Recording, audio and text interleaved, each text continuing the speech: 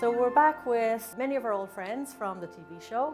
Oona is there with her friends, May and Mossy. A little jump practice, you know?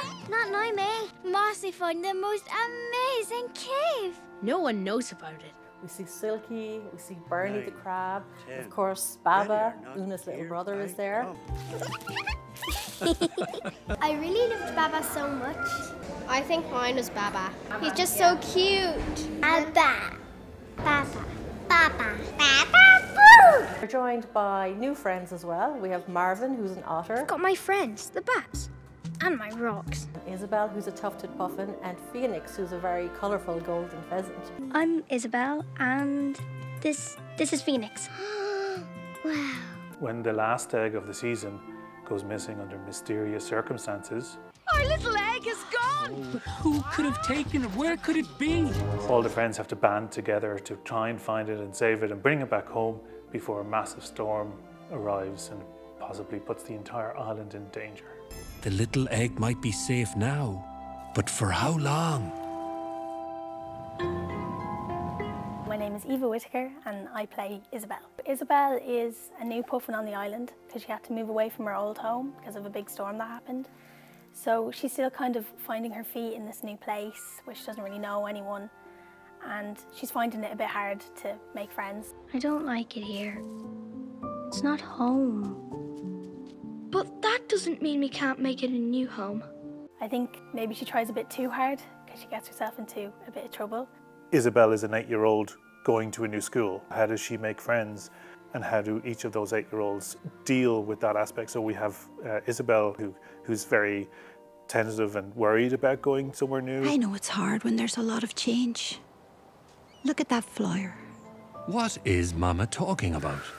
When they blow away, they don't know where they're going, but they eventually find a little place to land and put down roots for themselves. Marvin, who arrives on the island, who deals with it by hiding away from everybody, and Phoenix is the complete opposite, who jumps forward and is excited about everything. It's a very universal story, whether it's small in just a new school or having to leave a country. It gives us a lot of opportunities to tell longer stories and to spend a little bit more time with the characters. What we talked about a lot in the film is the support of your friends and family. The family is really important, and that really came through in the film as well. I think that shows the importance of kindness and the importance of friendship really well, which I really liked. I really liked it when they met Marvin. Come with us and we'll show you around. You mean go outside? And he seems really fun. I would love to have him as a best friend. Yes, it'll be fun. And there's thousands of rocks. Thousands? Perhaps even millions. And I think understanding that other people could be going through a tough time maybe, and maybe helping them through that. One of the core themes of the film really is around biodiversity and connection with nature, which makes it really a great teaching tool for young children. To expand on that, we've developed some lovely nature-based activity sheets that are downloadable from our website. They're aligned with the early years curriculum and really there to help parents and teachers to guide explorations of local environments. I think it's also a good introduction to the effects of climate change, and I think it explains it in a very simple way that's good for younger people to understand. It was really fun to be able to go back to Puffin Rock and back to the island to help out on the movie a little bit. I also like Oona. She's like, I'm the oldest of my siblings, so I kind of connect a bit with her. Friends, friends, play together.